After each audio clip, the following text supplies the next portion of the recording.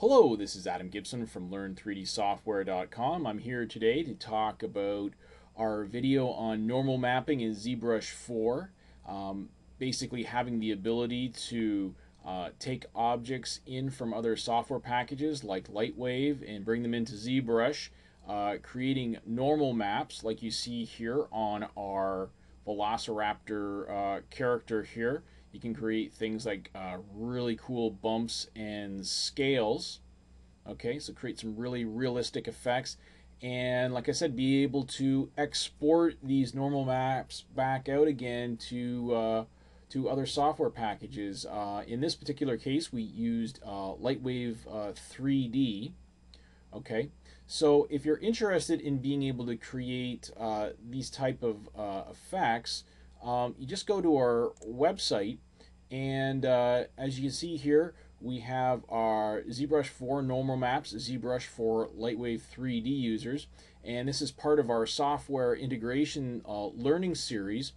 You can see over here we have 3 different videos. One's for normal maps, one for displacement maps, and the other one is for color maps.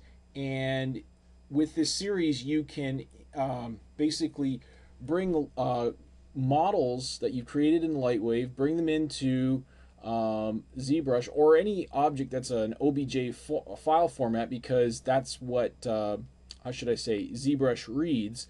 You can't import Lightwave files into ZBrush. You have to convert them to an OBJ file. We show you how to properly prepare them, make it so that they actually work properly with ZBrush. And then once you get them in ZBrush, we create all the how should I say, the normal map information, like the bumps and the scales for the character.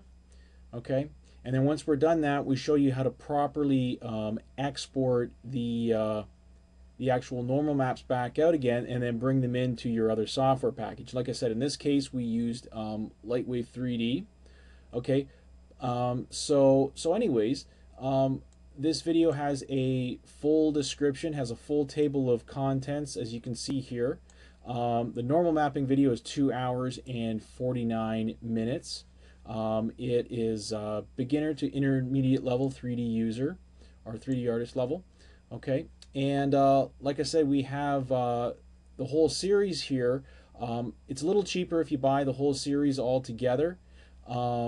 Normally each one individually is $19. If you get them all together, it's only $45, so you save about $12. Okay, so if you go to Learn3Dsoftware.com, we have a really easy user interface to find the software package that you're interested in using. This is our home page, Learn3Dsoftware.com. You just go under ZBrush, okay, and you can see here all our different training videos for ZBrush, okay. We even have them going back as far as ZBrush 3.1. Even though some of these are a little older, they do still have a lot of good stuff in it. We have integration series exporting out from ZBrush 3.1 into Lightwave as well, showing some different techniques, so on and so forth.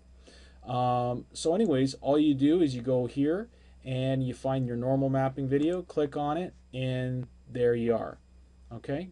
So that's all the time we have for now. This is Adam Gibson from Learn3Dsoftware.com.